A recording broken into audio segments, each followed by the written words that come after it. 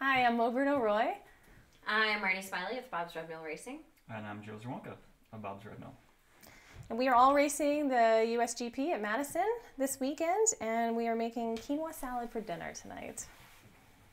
Want to tell us a little bit about quinoa, Marty? So quinoa, pronounced quinoa, by the way, is, according to our buddies at Bob's Red Mill, is high in fiber, good source of iron, and has 8 essential amino acids.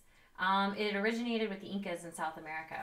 It's kind of similar. People think it's kind of similar to couscous, but it's a little more nutty than couscous is going to be. So do we want to start assembling and absolutely. put everything together? So this is a salad that I think you can use as a side dish, or you can make it as a main meal.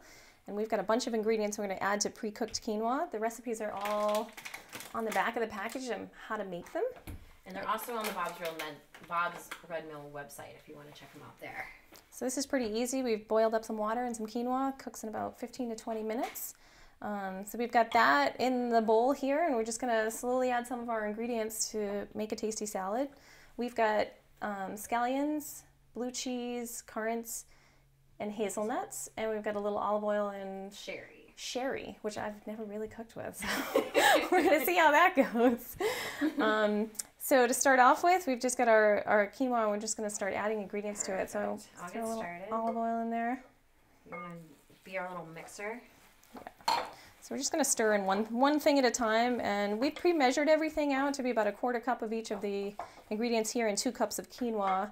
But you can vary it depending on what your taste is. The hazelnuts is our only item that has 1/2 cup. A little extra crunch for us.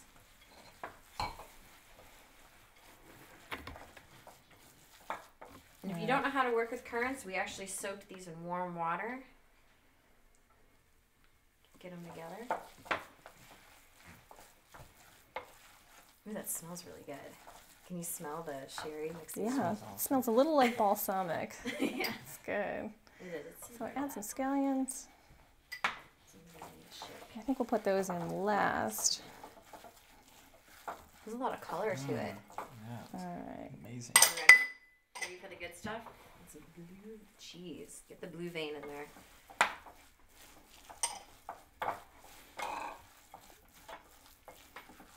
All right. Excellent. Any meal that comes together in one bowl is as easy as it gets. Fantastic. There you go. Thanks a lot. Dig in. Get some forks.